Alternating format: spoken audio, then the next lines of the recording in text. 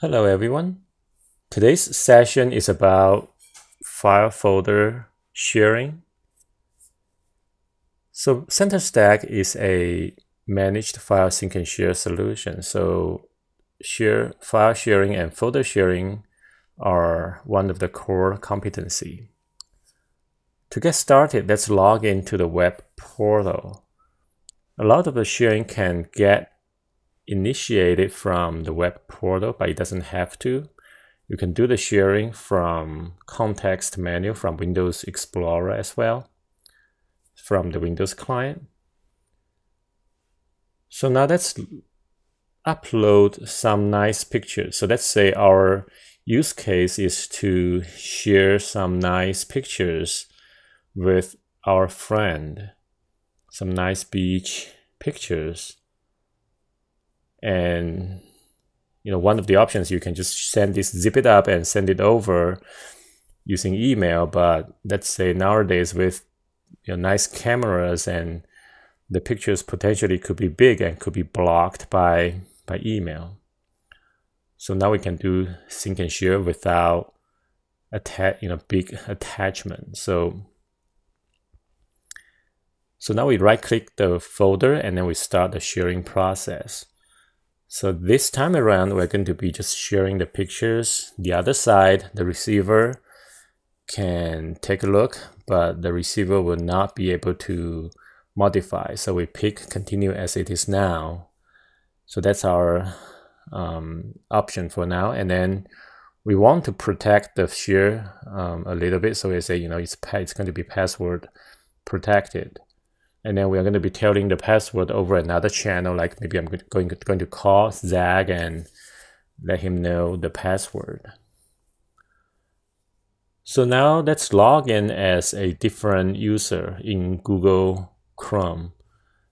In reality, Zach is going to receive this from his computer away from us, but for demonstration, everything will be demoed from one single PC here. So we use different browser to simulate different user.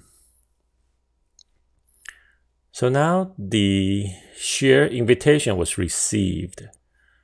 So if you look at click the following link to see the folder, you're going to notice it's some kind of NetBIOS form, right? So that may not work if the sharing is outside of the company boundary.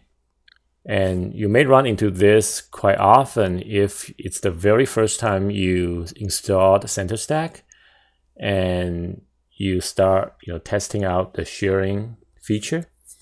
So if that's the case, you just go to the cluster worker node and change the external URL. So external URL is like a given name to the CentreStack instance, right? So for now, you can use IP address, but later on you may want to use a DNS name, and later on you may have SSL to go with the DNS. So then you can enable HTTPS. So after we changed the external URL, we can now resend the sharing email. So as you can see, another email come in. And this time it's changed to IP address. So now if I click on it, it's going to click through to a web browser portal. And then the owner of the share communicate the password over a different channel. And then the receiver comes in and he can see the pictures, right? So you can immediately share large amount of files and folders to a receiver without a big email attachment. So that's use case number one. You share something to a colleague or a business party, and you don't expect them to be able to modify the content. So that was use case number one. So now let's go ahead and do the use case number two, when let's say the receiver wants to edit the file. So then what shall we do? We created a folder which is called editable, and we are creating a shared doc a very simple text document that we are going to be putting into this folder and share the folder out to other users and expect them to be able to modify. So if you are following along with your brand new CentreStack installation, you can put any content you want into the doc. So this is Microsoft Edge browser. It's going to prompt, but that prompt can be safely dismissed. So now let's take a look, and we can start the sharing again. So exact same sharing process to start with. Putting the user's email address, putting the note, and this time we say, hey Zach, please edit this document. So now instead of say continue as it is now, we will say add user as a guest user. So we recommend just say that system generate password. That would be very strong, and then ask user to change password at next logon. So the two options are very good options. That's already checked for you, but for me, for the demo, just create some very simple password for simplicity. So now the share has been done, and this share we expect Zach to be able to edit. So now come back to Zach, and Zach received yet another invitation, and this time together there's a welcome email. So now a guest user account has been created for Zach. So in the system here, there are two different types of account. One is the regular account that has home storage, has quota, and has everything. And the other type of account is the guest user account, which the user can log in, but the user can only work inside the assigned folder, the sharing folder. So now you can see the user has two folders. One was one previously shared to him, and then one is the one we just shared just now. And both are showing up, right? Because as soon as we create a guest user account, it's going to remember what has been shared prior to the creation of the guest user account, so you can see both.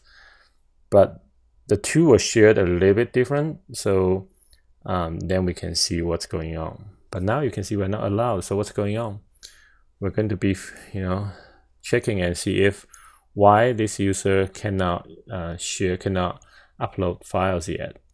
So now let's check the folder permission here, or the sharing permission. So the user email looks okay. And let's see, it's view download only instead of edit full control. So we need to change that to edit full control to be able to give the outside user the ability to upload. So now that has been fixed. And now let's come back here and try it again. It's still not allowed. Maybe we need a refresh, right? So let's try it again. Okay, it's confirmed. It's still not allowed. So let's go up one folder, do a refresh, and come back.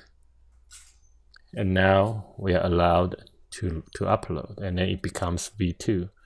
So now I shared something with Zach, and Zach is able to upload. So and modify editable. So these are good. So the use case, and you can see on the activity panel that you can see what has been changed and changed by whom. So this is all good. So now that's use case number 2. You share something with an external user and expect the external user to be able to edit and update the documents. So now use case number 3. What if you want to share with internal user and you want to share with a group of internal user? So let's say you have Active Directory users and you want to share with a specific Active Directory user group. So before we do that, let's set up the Active Directory first. So Active Directory is a per tenant concept. So you could This is a multi-tenant system here in CentreStack. So for each and every tenant, they can connect to Active Directory. So multi-tenant, multi-Active Directory. So let's just set it up. And it's connected. So no message is good message, and it's good. So now go to add users. We can now import some users from the Active Directory. So do we have ACME4? No. Okay, so what do we have? We have ACME3 and we have ACME U1 and U2. Okay, so let's import 2 users. We don't need to send a welcome email because it's a testing, so that's fine. Commit, that's fine. So 2 users were created. So now let's say we want to share the same pictures folder to everybody in the domain group. So that, you know, what can we do? So before, the sharing, like external sharing, is always to user's email, right? So now we want to do an add user, and then there's group option checked. So we're going to say domain users, and the domain users was found, and it says, you know, angle bracketed group. So that means it's an Active Directory group that was discovered. So now we shared this pictures folder with an Active Directory group. So now that's using yet another browser. This time we're going to be using Firefox. So let's use Firefox to log in as one of the Active Directory user and see if he receives the shared pictures.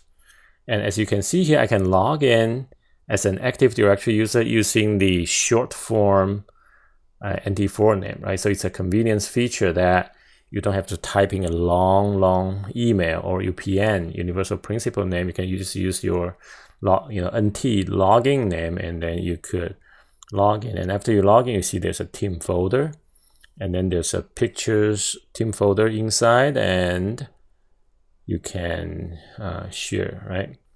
So now as a quick review, for Active Directory users, you can see share to a Active Directory group.